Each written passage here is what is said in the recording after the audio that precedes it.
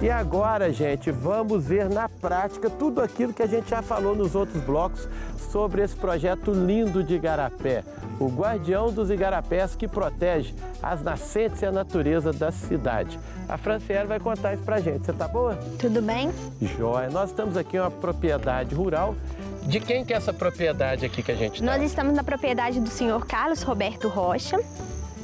É uma propriedade com 6,5 hectares, onde a gente fez várias ações do projeto Guardião. Muito legal, gente. Eles mapearam, como a gente já mostrou aqui, tem todo um estudo da propriedade, tudo que deve ser feito, né, para melhorar a produção de água. O que vocês fizeram aqui? Quais as principais ações? Olha, nós fizemos 2 barraginhas, né, que são bacias de contenção, que recebe toda a água pluvial que vem do bairro próximo, que é o Viação da Serra. Isso é muito interessante, porque essas barraginhas seguram não só a água, mas também a terra, que iria para as nascentes e para os córregos e rios. Então são fundamentais. Então as barraginhas aqui já estão funcionando. Sim, as 2 barraginhas, elas foram feitas no ponto mais alto da propriedade e estão funcionando muito bem. Tá, eu tô vendo aqui que tem outras ações, né? Fala mais para mim delas. Sim, nós fizemos também o cercamento da nascente. Então aquele matinho que tá ali, aquele outro... Essa mata fechada, já a nascente se encontra ali no meio e essa área toda é o cercamento da nascente, num raio de 50 metros. E essa aqui atrás também que está cercada? Essa também faz parte da PP da nascente. E junto com o cercamento a gente fez o plantio de espécies nativas. Legal, então todos os aspectos que a gente prega para preservar e proteger a natureza e produzir água foram feitos aqui? Sim, foram feitos. E já apresentam melhoras? Sim, a água aqui tem melhorado e o proprietário, o senhor Carlos, irá te falar sobre mais. Ah, muito legal, daqui a pouco eu quero conversar com ele. Agora, para a gente fechar, além de todas essas melhorias que foram feitas na fazenda, cercamento, barraginha, 509 árvores plantadas, ele ainda recebe outro benefício? Sim, ele recebe o PSA, que é um serviço de pagamento ambiental por propriedade. Esse serviço ele é feito de acordo com o tamanho da área, né, as metas que foram feitas de reflorestamento, de saneamento ambiental e também de agricultura sustentável. Então ele recebe um gragelzinho aí? Sim, ele recebe. Então o projeto é completo. Né? Muito bom. Porque incentiva, muda a propriedade e o dono ainda ele tem esse incentivo que é de receber, né, um valor pelo tamanho e pelas ações que foram feitas. Então, muito obrigado. Por nada. Franciele. E daqui a pouco eu quero conversar com o Carlos, combinado? Combinado. Eu fiquei sabendo que tem uma água aqui que está aparecendo e que não tinha. Mas vamos dar um pulinho na nascente? Vamos sim. Eu quero ver nascente, eu adoro água. Vamos comigo.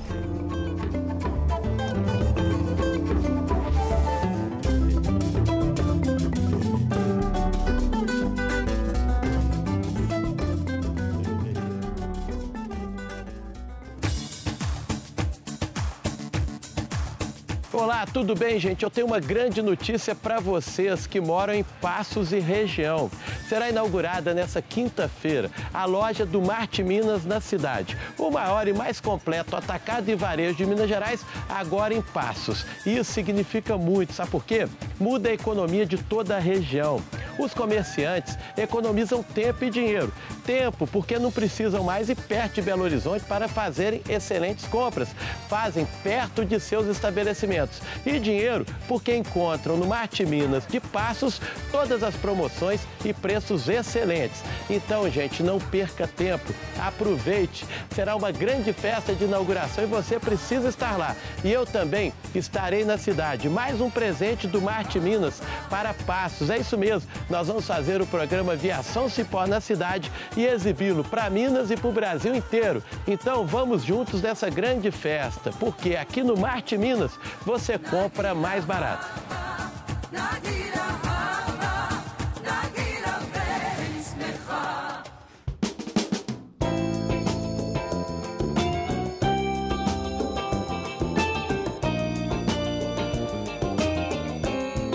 Outro Outro ponto interessante de Igarapé é o Parque Ecológico da Barroca. Antigamente, era frequentado por senhoras que usavam o poço de água para lavar roupas. Depois, foi sendo degradado e virou um local abandonado. Até que, a partir de 2014, a Prefeitura usou recursos de compensação para transformar a área em espaço de lazer. O parque tem 17 mil metros quadrados de área.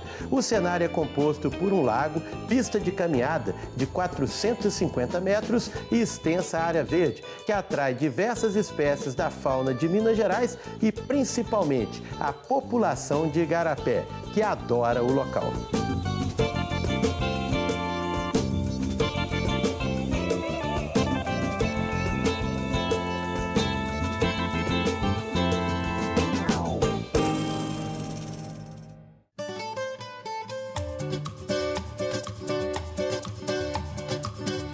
E nesse programa especial que estamos fazendo aqui em Igarapés, mostrando a preocupação e o cuidado da cidade com as nascentes, a cultura e também a culinária. Agora chegou a melhor hora da receita e vamos fazê-la com as mestras da cidade. Eu estou aqui com a presidente da Associação das Mestras, a Ubalda. Você tá boa? Tudo bem, Toledo. Tranquilo, é um prazer estar aqui com vocês de novo. Vocês estão vendo imagens aí das mestras, elas são encantadoras e conhecem tudo da culinária mineira. E quantas mestras são hoje, Ubalda? São 19 mestras, Toledo. E 3, infelizmente, esse ano vai estar de fora, né, do festival. Por problemas particulares, né? Particulares. Mas ano que vem, se Deus quiser, elas estarão conosco de novo. Agora, vocês têm 16 mestras inventariadas, né? Que já são aí mais tradicionais na cidade, mas também estão dando oportunidade para as novas cozinheiras. É verdade, Toledo, né? Esse ano nós tivemos uma seletiva e tivemos mais 5, né, para participar com a gente nesse festival. Muito legal. E a receita de hoje, inclusive, vai ser com a campeã da seletiva. Sim, é com a Cirlei, né?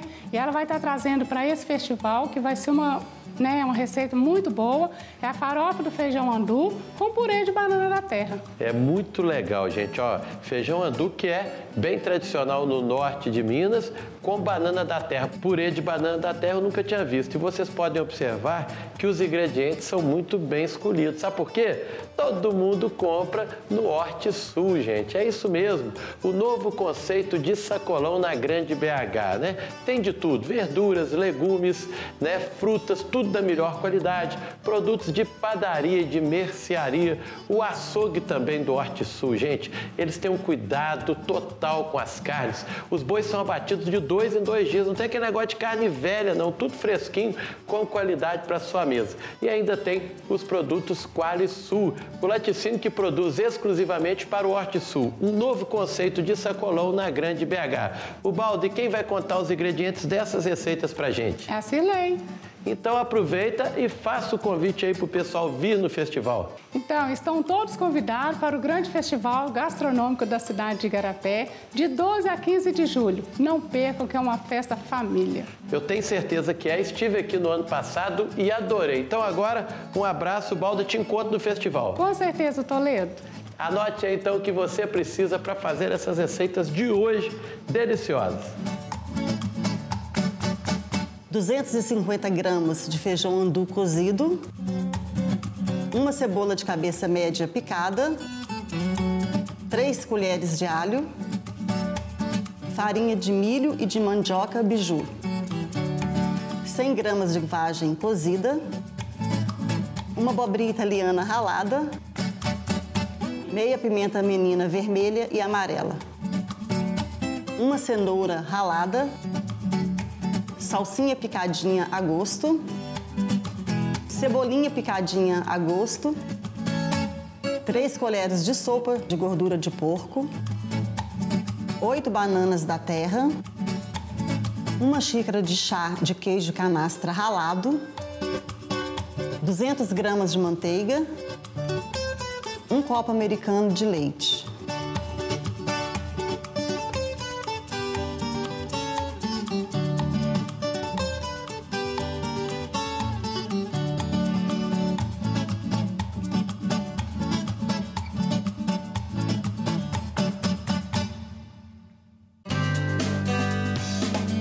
pela janela que a tradição mineira acontece.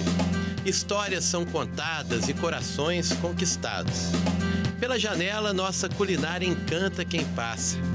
Quando se abre a tramela, a paisagem nos faz suspirar. Pela janela, somos recebidos com muito carinho.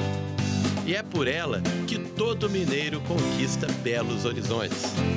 Precisa alugar um carro? Uai, Loca Gerais.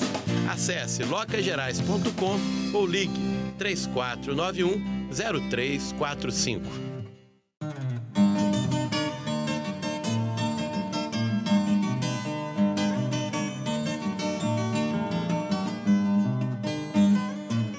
Está chegando um dos melhores eventos do Centro-Oeste mineiro, a Festa do Ruralista de Piracema, que mostra a essência do interior do nosso estado com rodeios, shows, comidas e bebidas típicas e muita gente bonita. A festa começa na quinta-feira, 12 de julho, com show de Renan e Rafael. A entrada é franca neste primeiro dia. Na sexta-feira, o show ficará por conta de Paulo e Paulino. E sábado terá o mega show com a revelação do Brasil, Jefferson Moraes. Vocês vão gostar muito desse cantor. Todos os dias, antes dos shows, tem rodeio para esquentar a galera. E após os shows, tem o melhor do eletrônico. E para fechar a festa no domingo, desfile de carros de bois pelas ruas da cidade.